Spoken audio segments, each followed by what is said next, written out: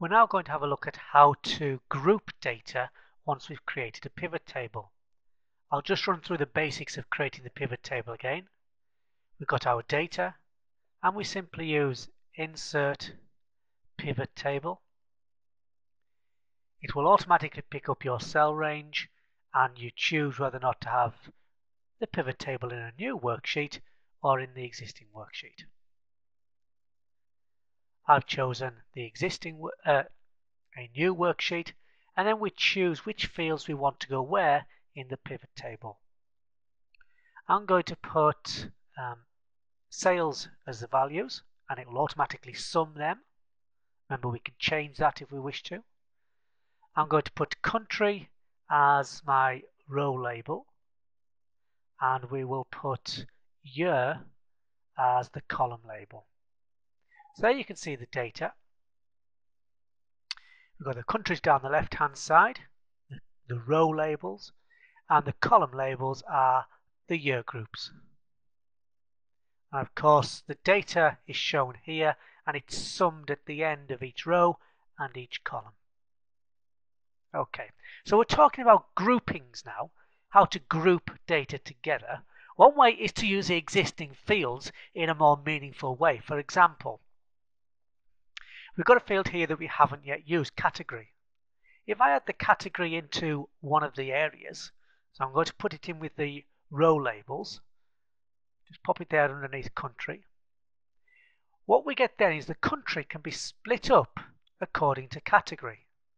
I've got the plus sign next to it, next to Wales for example. If I click that plus sign, you can see the category of sales is then listed underneath. So we can see that the computer supplies for Wales was 12.55 million in the year 2000.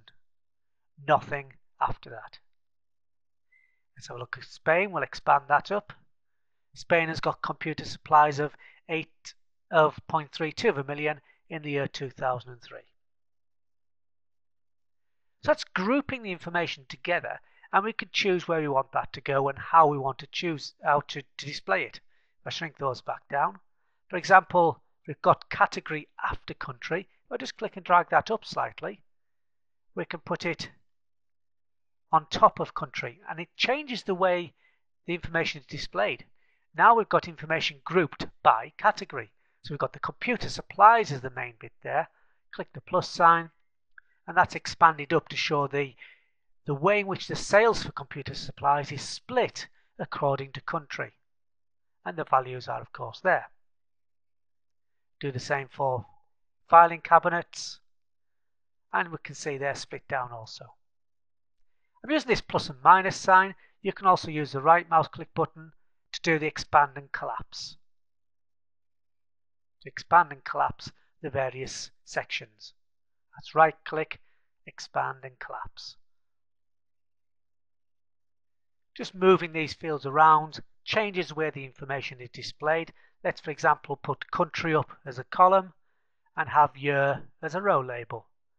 Now computer supplies is split according to the year group for each country coming across here. So it's just a question of how you want that information displayed. That's using the inbuilt fields to group the data in different ways, but you can actually create your own grouping as well. I'm just going to try and keep it simple to start with. I'm going to put my year back up as a column and I'm going to remove the category and bring country down as a row label.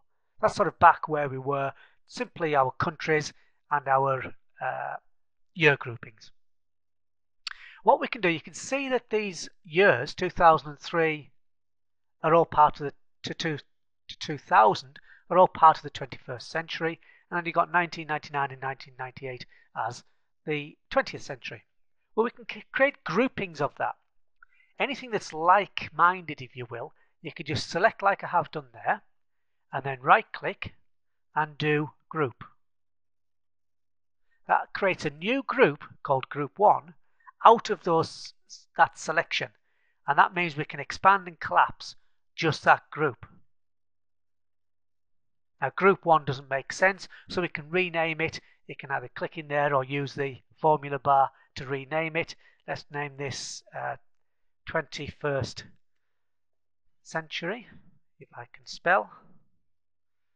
Okay, so now we've got a grouping for the 21st century, and we can expand and collapse the 21st century.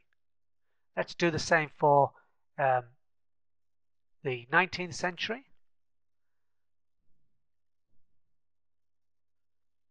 We just select the column titles, right click, group, create a group 2, click on group 2 and rename it. Let's call this, whoops, try that again, let's rename this 20th century. So we've now got a grouping for the 20th century. Again, we can expand and collapse these so we can see the sales figures for just the 20th century perhaps. And then we could, using the skill that we had last time, we could right click on the 21st century and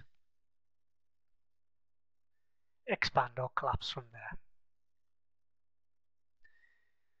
So that's creating groupings, either using the inbuilt fields that are already there or adding in your own grouping categories. And whatever we've done there on the columns can also be done on the rows. For example, we could select Wales, hold down the control key, select Scotland and England,